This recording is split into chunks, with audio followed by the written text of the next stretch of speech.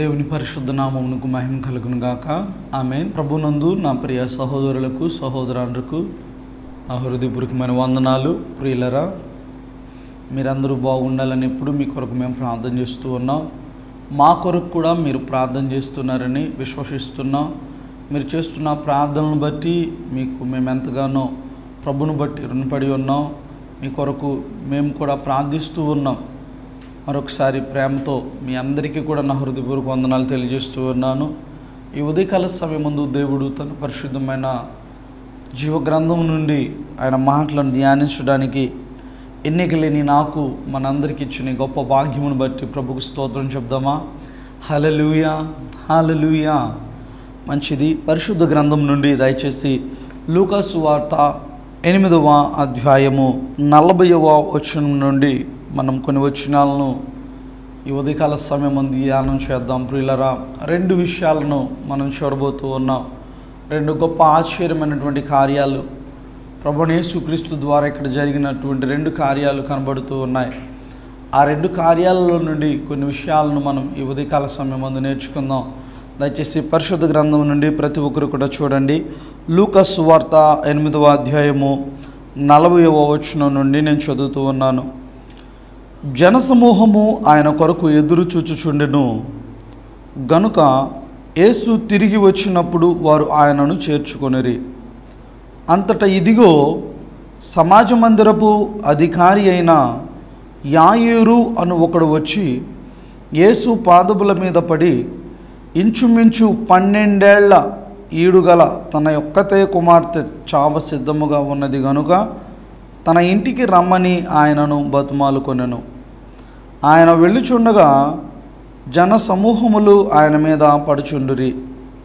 అప్పుడు 12 ఏళ్ల నుండి రక్తస్రావ రోగము గల ఒక స్త్రీ ఎవని చేతను స్వస్థత నొందనిదై ఆయన వెనుకకు వచ్చి ఆయన వస్త్రపు చెంగు ముట్టెను. వెంటనే ఆమె రక్తస్రావము నిలిచిపోయెను. నన్ను ముట్టినది ఎవరని యేసు అడుగగా అందరూ మేమెరుగుమన్నప్పుడు పేతురు, ఏలినవాడా, జన సమూహములు కిక్కిరిసి నీ మీద పడుచున్నారనగా యేసు, ఎవడో నన్ను ముట్టెను, ప్రభావము నాలో నుండి వెడలిపోయినదని నాకు తెలిసినదనెను. తను మరుగై ఉండలేదని ఆ స్త్రీ చూచి వణకుచూ వచ్చి ఆయన ఎదుట సాగిలపడి తాను ఎందు నిమిత్తము ఆయనను ముట్టెనో వెంటనే తాను ఎలాగూ స్వస్థపడినో ఆ సంగతి ప్రజలందరి ఎదుట తెలియజెప్పాను. అందుకు ఆయన, కుమారి, నీ విశ్వాసము నిన్ను స్వస్థపరచును, సమాధానము గలదానవై పొమ్మని ఆమెతో చెప్పెను. దేవుడు తన పరిశుద్ధ వాక్యమును మనందరి వినికిడినందు దీవించి ఆశీర్వదించునుగాక. ఆమేన్. ప్రార్థన చేసుకుందాం. మహాగణుడును మహోన్నతుడునగు మా ప్రియ పరలోకమందున్న పరిశుద్ధుడైన తండ్రి, చదవబడినటువంటి పరిశుద్ధ లేఖనాల ద్వారా నా దేవ, ఈ ఉదయకాల సమయం ముందు నాతోనూ ప్రియులైన మీ బిడ్డలందరితో మీ ఆత్మ ద్వారా మాట్లాడి సమస్త మహిమయు ఘనతయు ప్రభావములను పొందుకొనమని మా రక్షకుడు మీ ప్రియ కుమారుడుగు సర్వశక్తిమంతుడైన యేసుక్రీస్తు వారి పరిశుద్ధ నామమున స్తుతించి ప్రార్థన అడిగి వేడుకొంచున్నాను తండ్రి. ఆమెన్. దేవుని పరిశుద్ధ నామమునకు మహిమ కలుగునుగాక. ఆమెన్. హల్లెలూయా. ప్రభునందు నా ప్రియ దేవుని బిడ్డలరా, మనం చదువుకున్నటువంటి ఈ యొక్క లూకా సువార్తను మనం గమనించినట్లయితే ఈ లూకా వైద్యుడు అని మనకి అర్థమవుతూ ఉంది. గ్రంథకర్త అయినటువంటి లూకా తన వృత్తిపరంగా వైద్యుడు. లూకా సువార్తకు మత్తయి, మార్కు, యోహాను సువార్తలకు ఉన్న ఒక మధ్య వ్యత్యాసం ఏమంటే నా ప్రియ దేవుని బిడ్డలరా, లూకా హైలీ ఎడ్యుకేటెడ్ వొకాబులరీస్ అన్నమాట. అంటే తను చాలా కొన్ని కఠినమైనటువంటి బాగా వాల్యుబుల్ అంటే విలువైనటువంటి మంచి గ్రాంధికాన్ని, వాల్యుబుల్ వర్డ్స్ని అన్నమాట, శ్రేష్టమైనటువంటి మాటలను, అంటే బాగా చదువుకున్న వారు ఉపయోగించేటువంటి పదాలను తన యొక్క గ్రంథమందు రాయటం జరిగింది. మరి గ్రంథకర్తగా ఈ లూకా సువార్తలో లూకా వ్రాసినటువంటి ఈ విషయాలలో ప్రియులరా మనం ప్రత్యేకంగా ఇక్కడ గమనించినట్లయితే 8వ అధ్యాయం 40వ వచనమందు 40 నుండి 48 వచనాలలోనూ మనకి ఇక్కడికి స్పష్టంగా ఇద్దరు వ్యక్తులు కనబడుతున్నారు. మొదటి వ్యక్తి యాయూరు. చూడండి, 42వ వచనం ఉంది, ఇంచుమించు 12 ఏళ్ల ఈడు గల తన ఒక్కతే కుమార్తె సావసిద్ధముగా ఉన్నది గనుక తన ఇంటికి రమ్మని ఆయనను బతిమాలుకొనెను. అలాగే 43వ వచనంలో మనం చూస్తే 12 ఏళ్ల నుండి రక్తస్రావ రోగము గల ఒక స్త్రీ ఎవని చేతను స్వస్థత నొందనిదయా నేను మనకు వచ్చి. ఇక్కడ ఇద్దరిలోనూ ప్రియులరా 12 అనేటువంటిది మనకు కనబడుతూ ఉంది. సిమిలర్గా 12 ఏళ్ల నుండి రక్తస్రావంతో బాధపడుతున్నటువంటి స్త్రీ ఇక్కడ ఉంది. అయితే 12 ఏళ్ల సంవత్సరాల వయస్సు కలిగినటువంటి ఒక కుమార్తె, యాయూరు యొక్క కుమార్తె చావ సిద్ధముగా ఉంది అని 42వ వచనంలో ఉంది. అయితే ఈ 42వ వచనంలోనూ 43వ వచనంలోనూ ఉన్న పరిస్థితి ఏమిటయ్యా అంటే ఇద్దరి యొక్క పరిస్థితి విషమంగా ఉంది. ఇద్దరి యొక్క పరిస్థితి, వారి ఆరోగ్యం సరిలేదు, వారికి ఇప్పుడు వైద్యుని యొక్క అవసరం ఉంది. ప్రియులరా, యాయూరు ఏదో విధంగా విన్నాడు, ప్రభుని యేసుక్రీస్తు, నజరేయుడగు యేసుక్రీస్తు అనే దేవుడు తన నీడబడిన స్వస్థత కలుగుతుంది, తన చేతితో తాగితే దెయ్యములు పట్టిన వారు సహితం విడిపింపబడుతున్నారు, దురాత్మలు పారద్రోలబడుతున్నాయి, చనిపోయిన వారు తిరిగి లెగుస్తున్నారు, కుంటివారు నడుస్తున్నారు, గుడ్డివారు చూడగలుగుతున్నారు, చెవిటివారు వినగలుగుతున్నారు అనే విషయాలను తను ఎప్పుడైతే విన్నాడో యాయూరు ఎంతో గొప్ప నమ్మకంతో ప్రభు యొద్దకు వచ్చి ప్రియులారు అడుగుతున్నాడు, అయ్యా నా ఒక్కగానొక్క కూతురు చావ సిద్ధమై ఉన్నది, దయచేసి మా ఇంటికి రావా నాతో పాటు అని చెప్పి. ప్రభునందు నా ప్రియ దేవుని బిడ్డలారా, మనం గమనించినట్లయితే ఇక్కడ ఆయన ఎప్పుడైతే ప్రభు యేసుక్రీస్తును రమ్మని బతిమాలాడో యేసుక్రీస్తు ప్రభు ఆయనతో పాటుగా వెళ్తూ ఉన్నాడు. ఇక్కడ ఇంకా ఆ విషయం పూర్తవ్వలేదండి, వెళ్తూ ఉన్నాడు, మార్గ మధ్యంలో ఉన్నాడు, తాను ఇంకా యాయూరు ఇంటికి వెళ్ళాల. అయితే ఈ మధ్యలోనే గ్రంథకర్త ఏం చేస్తున్నాడంటే ప్రియులారా, లూకాసు వార్తలో రాసినటువంటి ఈ లూకా 8వ అధ్యాయమందు ప్రత్యేకంగా 43వ వచనంలో ఒక విషయాన్ని ప్రారంభించి ఆ విషయం అవ్వకముందే మధ్యలో మరో విషయాన్ని తీసుకొస్తున్నాడు.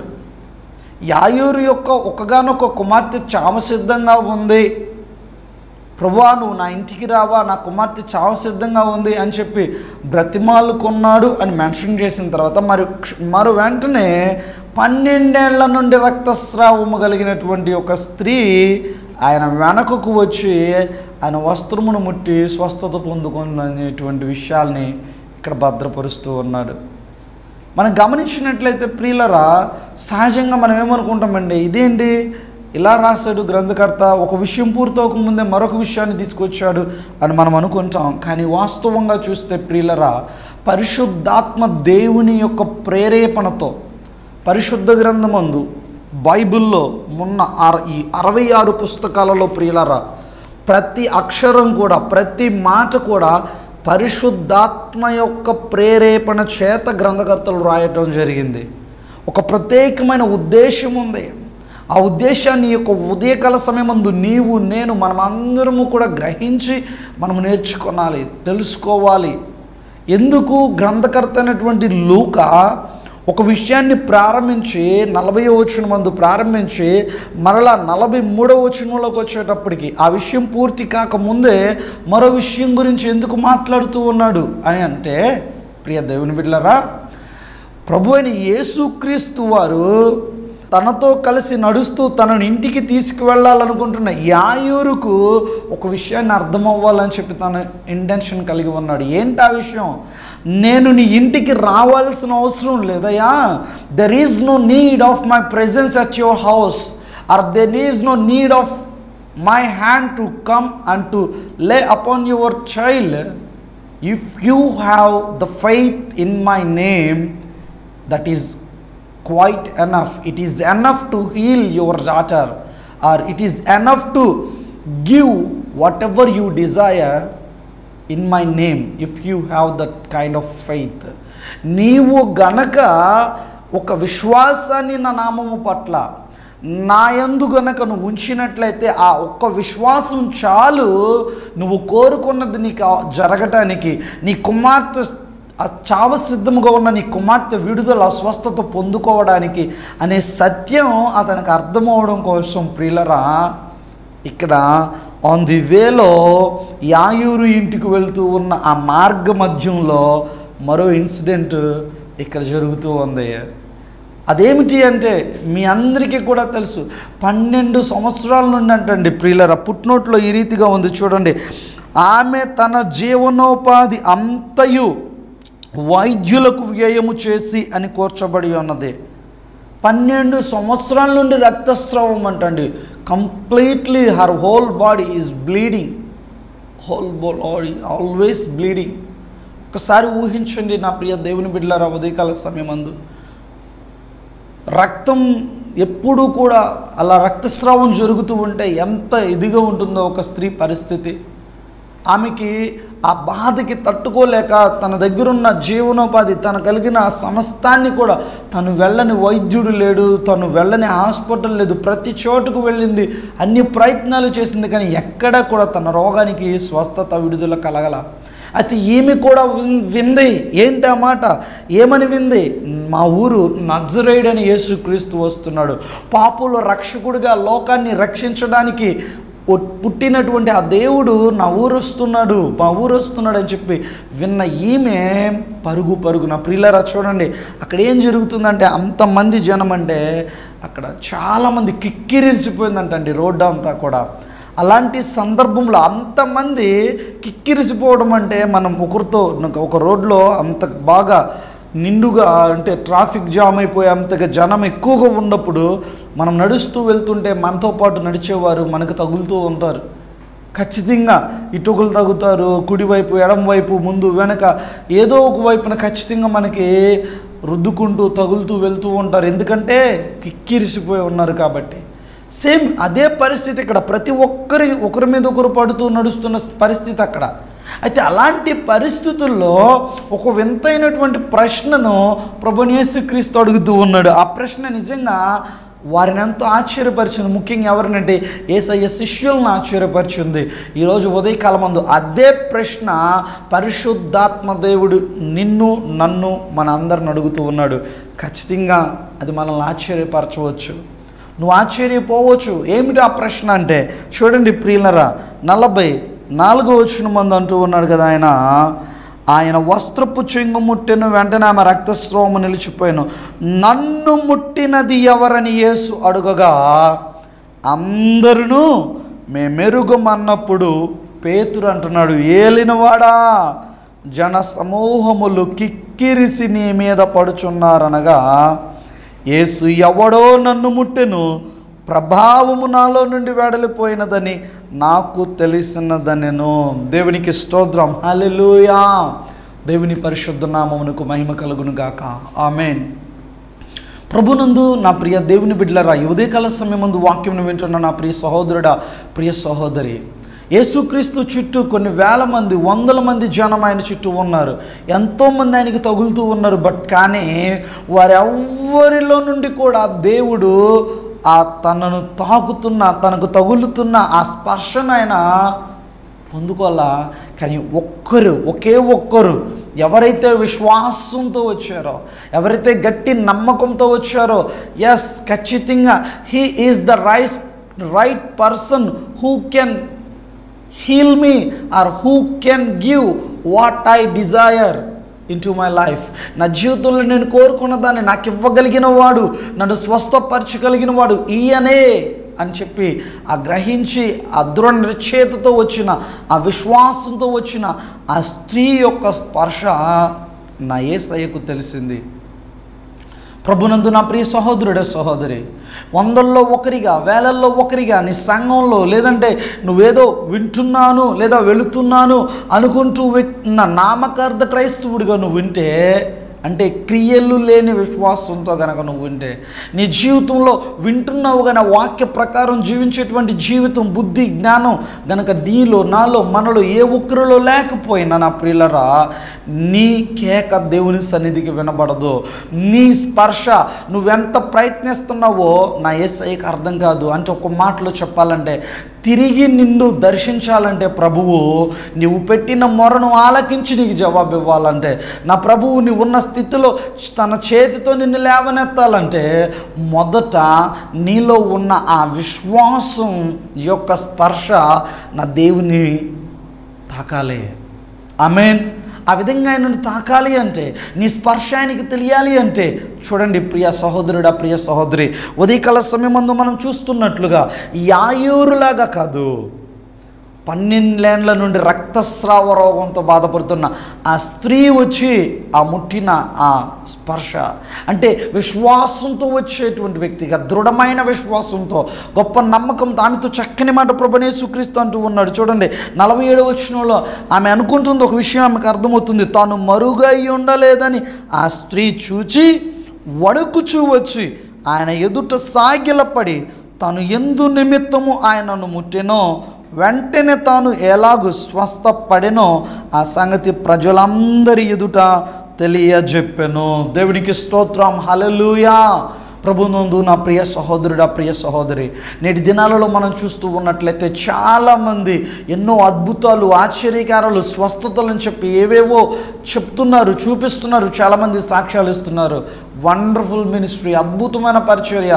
అయితే నా ప్రియ సహోదరుడా, ప్రియ సహోదరి, నీ ప్రార్థన కాదు, నా ప్రార్థన కాదు, నిన్ను బట్టి కాదు, నా పేరును బట్టి కాదు, నీ పేరును బట్టి కాదు అక్కడ జరిగింది స్వస్థత, అక్కడ జరిగినటువంటిది ఆ మహిమ కలిగిన కార్యం ఏదైతే ఉందో, ఆ వ్యక్తికి వచ్చినటువంటి విడుదల, అది క్యాన్సర్ రోగమే కావచ్చు, అది ఏ విధమైన రోగమే కావచ్చు, లేదా బాధే కావచ్చు, వారికి పోయింది అంటే దానికి కారణం ఏమిటో తెలుసా?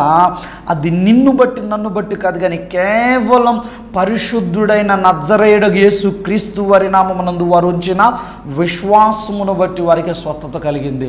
ఎందుకంటే నా ప్రియ సహోదరుడా, ప్రియ సహోదరి, ప్రభువైన యేసు క్రీస్తు వారు తన మాటలతో ఆయనే స్వయంగా అంటున్నాడు. చూడండి 48వ వచనంలో, అందుకాయన కుమారి నీ విశ్వాసము నిన్ను స్వస్థపరచను, సమాధానము గలదానవై పొమ్మని ఆమెతో చెప్పాను. ఆమేన్. దేవునికి స్తోత్రం. హల్లెలూయా. ఈ ఉదయకాల సమయం ముందు వాక్యమును వింటున్నా నా ప్రియ సహోదరుడా, ప్రియ సహోదరి, నీవు కోరుకున్నది నీకు పొందుకోవాలంటే, నీకు ఉన్న ఆ రోగము నుండి నువ్వు స్వస్థత పొందాలి అనుకుంటే, నీకున్న ఆ ఆశ ప్రభువు నీకు తీర్చాలి అంటే, మొదట నీలో కావాల్సింది ఏమిటో తెలుసా?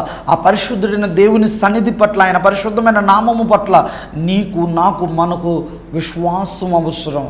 విశ్వాసం అనేది నువ్వు పరిశుద్ధుడైన దేవుని యందు కనుబరచకుండా, సరైన విశ్వాసం, దృఢమైన విశ్వాసం నీలో, నాలో లేకుండా నువ్వు ఎంతమంది సేవకులను నీ ఇంటికి పిలిపించుకుని ప్రార్థన చేయించుకున్నా, నువ్వు ఏ ఏ సిటీస్కి వెళ్ళి, ఏ ఏ రాష్ట్రాలకు వెళ్ళి, ఏ ఏ దేశాలకు వెళ్ళి, ఏ ఊరి గోడను, ఏ ఆలయం గోడను నువ్వు పట్టుకుని ప్రార్థించినంత మాత్రాన నీకు విడుదల జరగదు. చాలామంది వాక్యాన్ని ఆధారం చేసుకుని ప్రియులరా యెరూషలేము గోడలు పట్టుకుని అక్కడికి వెళ్ళి ప్రార్థన చేస్తున్నారు, డబ్బులు ఉన్నవారు. మంచిది, చాలా సంతోషం. బట్ కానీ నువ్వు ఆ గోడలు పట్టుకుని, లేదా ఆ గోడల వైపు చేతులెత్తి నువ్వు ప్రార్థించినంత మాత్రం నీకు అక్కడ కార్యాలు జరగవు. నీలో విశ్వాసం లేకపోతే, గోడలో కాదు, లేదా అక్కడి నుండి తెచ్చే మట్టిలో కాదు, లేదా అక్కడి నుండి తెచ్చిన ఒలీవ నూనెలో కాదు, లేదా ఊదే బూరలో కాదు. నా ప్రియ సహోదరి, సహోదరుడా, విశ్వాసంలో ఉంది ఒక గొప్ప విజయం. ఆ విశ్వాసములో బట్టే, ఆ విశ్వాసాన్ని బట్టే, ఆ విశ్వాసములోనే నీకు స్వస్థత.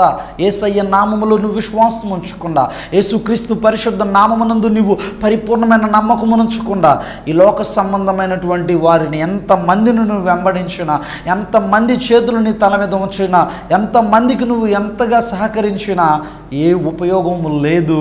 అందుచేత ఈ ఉదయకాల సమయమందు నా ప్రియ సహోదరుడా, ప్రియ సహోదరి, ఈ వాక్యాల ద్వారా ప్రత్యేకంగా యాయూరుకు ఒక్కగానొక్క కుమార్తె అయినటువంటి 12 సంవత్సరాలు వయసు కలిగిన ఆ కుమార్తె చావ సిద్ధంగా ఉన్నప్పుడు వచ్చి బ్రతిమాలుకుంటున్నాడు, ప్రభువా నా ఇంటికి రావా, నా కూతురు చావ సిద్ధంగా ఉంది, వెళ్తూ ఉండగా ఉంది వేలో ఆ విషయం పరిపూర్ణం కాకముందే ఏం జరిగిందో మనకు తెలియకముందే మధ్యలోనే మరలా 12 సంవత్సరాల నుండి రక్తస్రావం కలిగినటువంటి ఆ స్త్రీని గురించి ఎందుకు అక్కడ మెన్షన్ చేయడం జరిగిందంటే, ఎవరైతే ఇంటికి తీసుకెళ్లాలనుకుంటున్నాడో అతడికి ఇంకా దేవుని పట్ల ఆయన మహిమ, ఆయన శక్తి ఎంత గొప్పదో, ఎంత ప్రభావం కలిగినదో అతడు అర్థం చేసుకోవడానికి, అతనికి అర్థం అయ్యేలా చేయటానికే ప్రభు ఆ విషయాన్ని అక్కడ జరిగించడం జరిగింది. ప్రియులరా, ఆ స్త్రీ ఎలాగైతే విశ్వాసంతో వచ్చి ముట్టిందో, నీవు కూడా విశ్వాసంతో నా ఎద్దకు వచ్చిన మరుక్షణం నువ్వు స్వస్థత పొందినట్టే, నీ ఆశ తీరినట్టే, ధైర్యంగా ఉండు, భయపడకు అని చెప్పి ఇండైరెక్ట్గా ప్రభువైన యేసుక్రీస్తు ఈ యాయూరుతో మాట్లాడుతూ ఉన్నాడు అక్కడ జరిగిన ఆ అద్భుతమైన కార్యం ద్వారా. ఆమేన్. దేవుని పరిశుద్ధ నామమునకు మహిమ కలుగును గాక. హల్లెలూయా, హల్లెలూయా. ప్రభునందు నా ప్రియ సహోదరుడా, ప్రియ సహోదరి, మనం గమనించినట్లయితే 49, 50, 51, 52 వచనాలలో చూడండి కంటిన్యూషన్గా ఆయన ఇంకనూ మాట్లాడుచుండగా సమాజ మందిరపు అధికారి ఇంట నుండి ఒకడు వచ్చి, నీ కుమార్తె చనిపోయినది, బోధకుని శ్రమ పెట్టవద్దని అతనితో చెప్పాను. యేసు ఆ మాట విని, భయపడవద్దు, నమ్మిక మాత్రం ఉంచుము, ఆమె స్వస్థపరచబడునని అతనితో చెప్పి ఇంటికి వచ్చినప్పుడు పేతురు, యోహాను, యాకోబు అనువారిని, ఆ చిన్నదాని తల్లిదండ్రులను తప్ప మరి ఎవ్వరిని ఆయన లోపలికి రానియలేదు. అందరూ ఆమె నిమిత్తమై ఏడ్చుచు రొమ్ము కొట్టుకొనుచుండగా ఆయన వారితో, ఏడవవద్దు, ఆమె నిద్రించుచున్నదే కానీ చనిపోలేదని చెప్పాను. ఆమె చనిపోయినని వారు ఎరిగి ఆయనను అపహసించురి. అయితే ఆయన ఆమె చెయ్యి పట్టుకుని, చిన్నదానా లెమని చెప్పగా ఆమె ప్రాణము తిరిగి వచ్చాను గనుక వెంటనే ఆమె లేచెను. అప్పుడు ఆయన ఆమెకు భోజనము పెట్టుడని ఆజ్ఞాపించను. దేవునికి స్తోత్రం. హల్లెలూయా. ప్రభునందు నా ప్రియ దేవుని బిడ్డలారా, మనం గమనించినట్లయితే ఇక్కడ అద్భుత కార్యము జరిగిన మరుక్షణం ఖచ్చితంగా యాయూరులో ఓ గట్టి నమ్మకం, విశ్వాసం ఏర్పడి ఉంటుంది. అమ్మో, ఆశతో వచ్చి ఆయనను ముట్టుకుంటే, ఆయన వస్త్రాన్ని ముట్టుకుంటేనే స్వస్థత కలిగింది కదా, అలాంటిది అంత గొప్ప దేవుణ్ణే, అలాంటి వ్యక్తినే నేను నాతో పాటు ఇంటికి తీసుకెళ్తున్నానే, ఇంకా తిరిగిలేదు, నా కుమార్తెకి పూర్తిగా రోగం తగ్గిపోయినట్టే అని చెప్పి చాలా సంతోషపడి ఉంటాడు. అయితే అతని సంతోషం ఎంతోసేపు లేదు ప్రియులరా. మనం గమనించినట్లయితే వితిన్ ఫ్యూ మినిట్స్లో ఆ ఇన్సిడెంట్ జరిగిన మరికొద్ది నిమిషాలకే సమాజ మందిరపు అధికారి ఇంటి నుండి ఒకడు వచ్చి అంటున్నాడు, అయ్యా, బోధకుడిని శ్రమ పెట్టొద్దు, నీ కూతురు చనిపోయింది. ఒక్కసారిగా ఆలోచించండి, ఎంతగా కుంగిపోయి ఉంటాడు ప్రియులరా. అతనిలో ఇంత ఒక్కసారిగా ఉన్నతంగా దేవుని మీద కలిగిన దృఢమైన విశ్వాసం, ఆశ, నిజంగా గొప్ప దేవుడు అనుకున్న వ్యక్తి, అమ్మో చచ్చిపోయింది, ఇంకా అయ్యో నా కూతురు చచ్చిపోయింది, ఇంకా అంత చేతులు చేజారిపోయింది, నా బిడ్డ ప్రాణం పోయింది, ఇంక ఈయనేం చేస్తాడు అని నిజంగా కృంగిపోయి ఉండవచ్చు ప్రియులరా. అయితే నా ప్రియ సహోదరుడు, ప్రియ సహోదరి, వెంటనే ప్రభు అన్నాడు, భయపడవద్దు, నువ్వు నమ్మిక మాత్రం ఉంచు, నీ కుమార్తె చనిపోలేదయా, నిద్రిస్తుంది. నా ప్రియ సహోదరుడు, ప్రియ సహోదరి, ఉదయకాల సమయం ముందు పరిశుద్ధాత్మ ద్వారా దేవుడు నీతో నాతో తన వాక్యం ద్వారా మాట్లాడుతూ సెలవిస్తున్న విషయం ఏమిటో తెలుసా? ఏ విషయంలోనైతే నా చేజారిపోయింది పరిస్థితి అంతా అనుకుంటున్నావో, ఎక్కడైతే నువ్వు నాకు ఇంకా నా ఈ రోగం తగ్గదు, లేదా నేను అనుకున్నది జరగదు అని నువ్వు ఆశపడుతూ నిరాశపడిపోతున్నావో, బాధపడిపోతున్నావో, కృంగిపోతున్నావో, వేదనతో ఉన్నావో, ఆ పరిస్థితుల్లో నా యేసు అన్నాడు, భయపడొద్దు, నమ్మిక మాత్రం ఉంచు, నీ పక్షాన నేను కార్యం చేస్తానంటున్నాడు. ఉదయకాల సమయం ముందు వాక్యం వింటున్నాను నా ప్రియ సహోదరుడు, సహోదరి. యాయూరు కుమార్తె చనిపోయింది అని వారు అందరూ రొమ్ము కొట్టుకుని ఏడుస్తున్నారు. అయితే ప్రభు తనకు తెలుసు, పరిశుద్ధ గ్రంథం ప్రకారంగా ప్రతి క్రైస్తవుడికి కూడా తెలుసు, మనం అనుకుంటున్న, లోకమంతా అనుకుంటున్న ఈ చావు అనేది క్రైస్తవులుగా మనం వాక్యానుసారంగా అది ఒక నిద్ర. ఈ రాత్రి ఇప్పుడు నిద్రించిన మనం ఈ దినం నిద్రపోతే ఎలాగైతే పొద్దున్నే మరలా లెగుస్తున్నామో, సేమ్ అదేవిధంగా ఈరోజు ఒక వ్యక్తి చనిపోయాడు అని అనుకుంటున్న నీవు, ఆ వ్యక్తి ఖచ్చితంగా ఒక రోజున తిరిగి లెగుస్తాడు. ఎప్పుడంటే ప్రభువైన యేసుక్రీస్తు వారు రెండవ రాకడలో ఆయన రానయ్యున్నాడు, త్వరలో రాబోతున్నాడు. ఆయన ఎప్పుడు వస్తాడో నీకు నాకు మన ఎవరికి తెలియదు. ఆయన గడి, ఆయన రాక దొంగవలే ఉంటుందని దేవుని వాక్యం సెలవిస్తూ ఉంది. నా ప్రియ సహోదరుడ, ప్రియ సహోదరి, ఈ యొక్క ఉదయకాల సమయం ముందు దేవుని వాక్యాన్ని వింటున్న ప్రియ దేవుని బిడ్డలారా, నీకు నాకు మన అందరిలో కావాల్సింది ఏమిటంటే దేవుడైన, నిజ దేవుడైన, పరిశుద్ధుడైన నజరేయుడగు యేసుక్రీస్తు నామం పట్ల విశ్వాసం కావాలి. ఆ 12 సంవత్సరాలు రక్తస్రావంతో బాధపడుతూ ఎంతోమంది డాక్టర్ల దగ్గర జీవనోపాధి అంతటినీ కూడా వ్యయం చేసుకుని ఖర్చు పెట్టుకుని నిరాశతో ఉన్న ఆమె ఎలాగైతే ఆశతో వచ్చి ప్రభు వస్త్రాన్ని ముట్టి వస్త్రపు చెంగును ముట్టి స్వస్థత పొందుకుందో, ఈ ఉదయకాల సమయం ముందు నా ప్రియ సహోదరుడ సహోదరి, ఇంతకుముందు వరకు నువ్వు ఎప్పుడు కూడా ప్రార్థనకు వెళ్ళని వ్యక్తి అయితే, ఒకవేళ ప్రార్థనకు వెళుతున్న సరైనటువంటి నమ్మకం దేవుని పట్ల నీకు లేకపోతే, ఒక సావుగుడిగా నీకు చక్కని ఆహ్వానాన్ని హృదయపూర్వకంగా నేను అందిస్తూ ఉన్నాను. ఈ క్షణమైన ఇప్పుడైనా పరిశుద్ధుడైనటువంటి గొప్ప దేవుడు, మహోన్నతుడు, సమస్తమును శూన్యముల నుండి నోటి మాట చేత కలుగు చేసిన ఆ గొప్ప దేవుని యొక్క పరిశుద్ధమైన నామమునందు నువ్వు విశ్వాసం ఉంచితే, నీ విశ్వాసమును బట్టి నువ్వు అనుకున్నది జరుగుతుంది ఖచ్చితంగా. ఆమేన్. నన్ను నమ్మితే ఆమేన్. ప్రభునందు నా ప్రియ దేవుని బిడ్డలరా, ఈ ఉదయకాల సమయం ముందు వెత్తబడినటువంటి ఈ వాక్యం ద్వారా మరి యాయూరు కుమార్తె చనిపోయినప్పటికీ కూడా ఆ చనిపోయిన స్త్రీని చిన్నదాన లెమ్మని ప్రభు చెప్పగానే వెంటనే దిగ్గున లేచింది. నా యేసయ్య మాటలో జీవం ఉంది, ఆయన మాటలో గొప్ప ఆదరణ ఉంది, స్వస్థత ఉంది, విడుదల ఉంది. ఆయన మాటలో మరణము సహితము మృంగివేయబడి జీవమును పొందుకుంది. నా ప్రియ సహోదరుడా, ప్రియ సహోదరి, ఉదయకాల సమయం ముందు యేసుక్రీస్తు మాటను కనుక నేను ఒక్క మాటను హృదయంలో చేర్చుకున్నా, విశ్వాసంతో నువ్వు ప్రభు సన్నిధికి వస్తే, ఆ యాయూరు కుమార్తె చనిపోయినప్పటికీ కూడా తిరిగి జన్మించినట్లుగా 12 సంవత్సరాల నుండి రక్తస్రావంతో బాధపడుతున్నటువంటి స్త్రీ ఆ రక్తధారలంతా ఒక్కసారిగా నిలిచిపోయింది, దార కట్టిపోయింది. ఆమె అంటుంది కదా, అయ్యా నేను ఆశతో వచ్చాను అయ్యా. ఏం ఆశ అంటే 12 సంవత్సరాల నుండి ఎంతోమంది దగ్గరికి వెళ్ళాను, ఎన్నో డాక్టర్లకు హాస్పిటల్కి వెళ్ళాను, కానీ ఎవరి వల్ల నయం కాల. నీ వస్త్రాన్ని ముట్టుకుంటే చాలు, నీలో ఉన్న ఆ పరిశుద్ధతను బట్టి, ఆ మహిమను బట్టి నాకు స్వస్థత కలుగుతుంది. నా ఆశతో వచ్చి ముట్టాను, నా ఆశ తీరిందన్నాడు. ప్రభునందు ప్రియులారా, మనము గనక సరైన విశ్వాసంతో ప్రభు సన్నిధికి రాకుండా నువ్వెంత గొప్పగా బిగ్గరగా కేకలు పెట్టి ప్రార్థించిన, గొప్ప బిగ్గరగా కేకలు పెట్టి ఆరాధించిన, రొమ్ములు కొట్టుకున్న ఉపయోగం లేదమ్మా. విశ్వాసం లేని నీ క్రియలు మృతమని దేవుని వాక్యం సెలవిస్తూ ఉంది. కాబట్టి విశ్వాస సహితమైనటువంటి ప్రార్థన రోగిని స్వస్థపరచును అంటుంది పరిశుద్ధ గ్రంథం. ప్రభునందు నా ప్రియ సహోదరుడు సహోదరి, ఉదయకాల సమయం వాక్యం ద్వారా పరిశుద్ధాత్మ దేవుడు నీతో నాతో మనందరితో మాట్లాడని నేను నమ్ముతూ ఉన్నాను.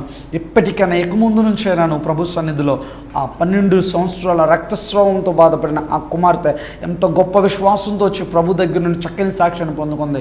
ఆయన అంటున్నాడు కదా, కుమారి నీ విశ్వాసమే నిన్ను స్వస్థపరచను, సమాధానము గలదానవై పొమ్మంటున్నాడు ఆయన.